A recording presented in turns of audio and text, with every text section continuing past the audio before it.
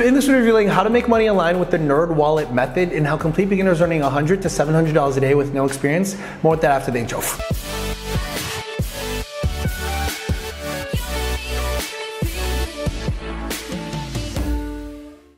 Hey guys, how's it going? Mike Facile here. Welcome to this video. Before we actually begin, to remind you that several spots have opened up for this week's free workshop, where it's the fastest and easiest way to make money online. We literally have a 62-year-old woman go from 0 to 160 grand profit in 90 days. Sign up for it now with this new method. So this probably is one of my favorite business models that I've ever seen, and I'm literally modeling it to a T because of the fact that how successful they are. And probably if you're watching this video, you already know what that company is. It's Nerdwallet. Now, a lot of people don't know what Nerdwallet is, right? But the craziest thing is they're just a simple affiliate marketing business where they don't have any products, yet they do $200 million a year. In fact, here's a simple blog that's an affiliate marketing business that recently just went public, right? And had an IPO, and turned out that they're literally pulling in $228 million in revenue in 2019, $245 million in 2020, and a lot of it is actually really profitable, right? Really profitable without actually having their own products. So when you see what they did and you literally have a simple blog that just had an IPO, you're like, what the heck is that possible? And if people are able to go ahead and do that, making $200 million a year without owning their own products, can you go ahead and make money online and make your first $100 a day? You know, this is a concept that we keep on breaking in because, for example, when people go ahead and come into our community, they're on our newsletter and they go from 0 to 30 grand a month in 5 to 8 weeks, right? Like Dina at age 47, or Ilio, who made 100 grand in 2 months, right? Or Greg at age 58 went from 0 to 30 grand a month in 5 to 8 weeks. Or even for example, Francisco, who's from Chile, who only the monthly salary in Chile is only $500 a month, go from 0 to 30 grand a month. They're like, oh my God, that's cool for them. Maybe they're smart. That can never happen to me. But that's literally nothing compared to how much Nerdwallet makes, right? So there's a method to make money online that's proven, and when you start seeing what's actually possible, you start realizing that, oh my God, I should be able to ask for more when it comes to making money online. So let's actually break down what the Nerdwallet business model is and their ways of making money online and how you could actually go ahead and do it for yourself.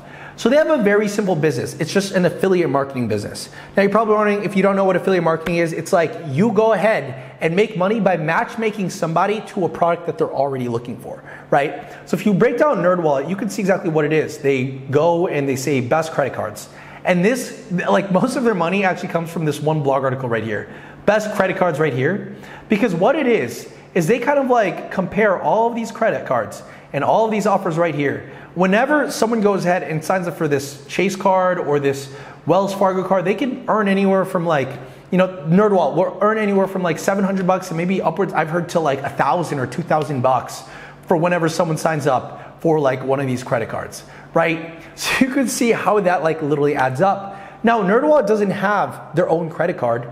They're essentially a matchmaker service recommending you credit cards that they recommend. And when you go ahead and, for example, apply now, you immediately get transferred and redirected to a financial institution where if you go ahead and sign up for this credit card, Nerdwallet gets heavily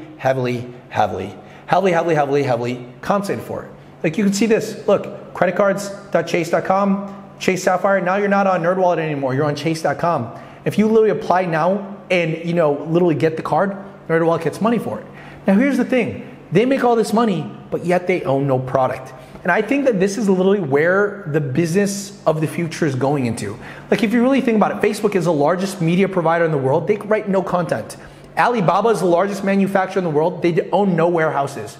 Airbnb is the largest real estate provider in the world. They own no real estate. Uber is the largest taxi company in the world. They own 0 vehicles. Nerdwallet is one of the largest credit card companies in the world recommending credit cards, but yet they own no credit cards. Do you see the power of this business model of affiliate marketing? That's why all these people, they went from 0 to 30 grand a month because they didn't have to worry about the product. They just focus on the distribution. Which you're probably wondering, well, then what's Nerdwallet's distribution? Nerdwallet has one main client acquisition machine, and that's just ranking on Google. Ranking on Google. There's people ranking for random things on Google, and you're like, oh, these bloggers make 6 figures a year.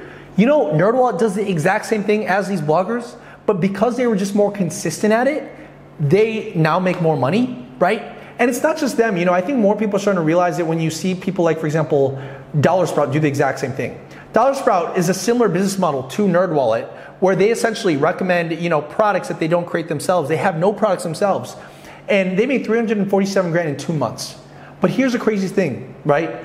All their business is they create content based off of a product that already exists, right? And when someone goes and sees that content and reads the blog article and then takes action on that product, they get a commission on the back end. Now let's actually see how much they made in the first year. $0, right? Look at that. 1 year, they're doing it for $0. The second year, they only got it to the point where they're only making $1,000 a month, right? Now, let me just put this in a retrospective to other business models, because I want you to show you just how important this thinking is. So I literally went from 1.0 to 1.6 million that first year in one of my business, right? But no one understands that business, literally, if I go ahead and do money right here, and time right here, that business literally looked like this. 0 to 1.5 million that first year. Let's actually make it smaller. 0 to 1 million that first year, and then it just crashed and it went negative because I lost a bunch of money. But you literally have Nerdwallet and Dollar Sprout just publish content year after year after year. The first year, I'm a winner because I made more money than them, right? Within year 2, year 3, year 4, year 5, year 6, year 7, year 8, year 8, 9, 10, and then now it's like up there. This is the traditional way to make money online. People are like, oh, look how much money they're making right now. This is how Nerdwallet and Dollar Sprout make money. It's through compound interest. It's literally picking something so simple, stupid, not focusing on a product because it's hard creating products, right? But focusing on one simple thing that compounds year after year after year after year, right? So I started seeing this and I was like, oh my God, that's literally their business model. You see this? That's literally their business model. Look at this. Nothing, nothing, nothing, nothing, bam, bam, bam. That's literally the Nerdwallet business model. Nerdwallet, their way of making money online, I think they made like $500 their first year, like a couple $1,000s, I think $8,000 the second year, maybe year 3 or year 4 was like $60,000 that year, right? And any startup that would see them would just laugh because, dude, seriously, you've been at it for years and you're not making any money, right? And you got to start thinking about like these ways of making money is a lot more longer thinking than possible, right? And that's what happened with the founder. He literally had a vision. He was like, okay, if I just stick to creating high quality content consistently, like things are just going to add up over and over and over and over again. If I just focus on good content and recommending products that I don't have to create, I don't have to take a lot of my mental bandwidth to make this product better because there's financial institutions that will make this really good of a product. I just got to focus on creating content. And if you really think about it, when I started seeing that, I was like, dude, I got to start doing the same thing. So what did I do, right? I did multiple things to follow this method. And I'm going to reveal all of them and how I'm literally doing the Nerdwallet business model right now. I realized that this compound interest, this thing right here, works on so many different things. Anything related to content and search has this potential to make money with Nerdwallet, with the Nerdwallet model. So if you see my business, what is it? It's YouTube, and then it's Google, and then it's Pinterest, right? This is where I see the Nerdwallet approach, right? Nerdwallet makes all their money on Google, so I'm doing it on Google. I know people that make 6 figures a month on Pinterest alone, and same more on YouTube, right? All of these are search engines, and all of these have the ability to create content which has this compound interest growth, like for example, Nerdwallet or Dollar Sprout. Now the thing is, I gotta just focus on doing that. So even if I run YouTube ads and Facebook ads, that's still not the most important part of my business, right?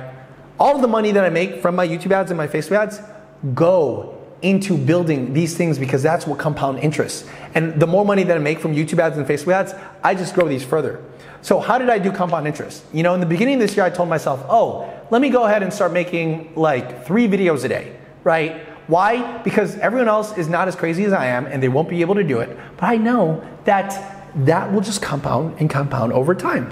And guess what it did financially? You know, half of which you could see like now pulls in like good money, 35 to 46 grand. And this is just half of my income that comes from me creating all of this content, right? So you could see that the compound interest actually happened a lot faster when I was willing to be a lot more crazier in my average daily velocity of content.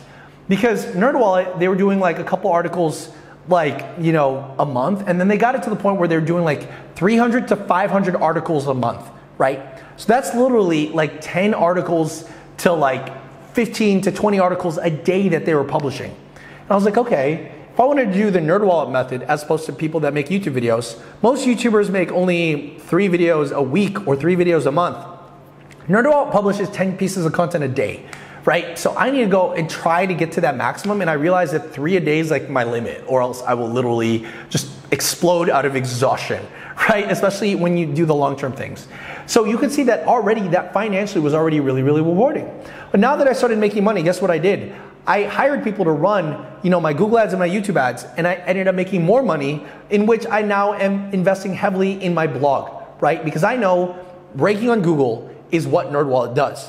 That's literally their bread and butter. So I was like, okay, how can I find my niche that is similar to Nerdwallet, but a little bit different? And how can I do it so it's very uncompetitive to me? So I started realizing, I'm like, okay, I'm kind of like in the e-commerce space, so I'm just gonna start making as much pieces of content on my blog as possible, right? So now we're literally compounding on our blog. We've got to the point now where we're making anywhere from 20 to 30 articles a month, but I wanna get it to the point where we're publishing, like I told my partner, who's also like helping running this blog with me, I'm like, dude, we need to get to the point where we're publishing 10 articles a day, because that's what Nerdwallet did. Now we're not there yet because it's very expensive to go ahead and do it, so all of the money that we make is literally going to fund that. Nerdwallet raised $100 million to go ahead and hire all these people. I don't want to raise money, right? But I realized, like, with my business model, I can literally go ahead and create money up front with my skill set of YouTube ads, Facebook ads, and just creating content, and hire the people to go ahead and help me create content on my blog, right? So that was literally the model that we saw. And like right now we're at about like 20 to 30 articles a month. I want to get to the point where we're publishing 10 to 20 articles a day. We're not there yet, but it's just really, really good to know where we're going. And then you have people like making a lot of money on Pinterest. Again, it's very similar to Google and YouTube. It's a search engine that not a lot of people are taking advantage of it. But the people are making a lot of money. Like this girl makes a lot of her money from Pinterest, 100 grand a month. Same thing with these people, they make $86,000 a month. A lot of it comes from Pinterest, right? So I was like thinking, dude, people are sleeping on Pinterest. It's a search engine. I gotta go start compounding on it. And now look at this, we're getting about 91,000 monthly views to our Pinterest account, right? All of it are going to my blog, which then is helping me rank on Google. So that in essence is the Nerdwallet method applied to multiple different platforms. The original one, which is Google, but they raised a lot of money to go ahead and do it. So I had to raise money by just building my business on YouTube and funding my Google machine and my Pinterest machine. But the secret about this is, are you willing to be patient when you're not making any money for the first couple of years, knowing that literally within the time that someone normally takes to finish college, it already creates life-changing income?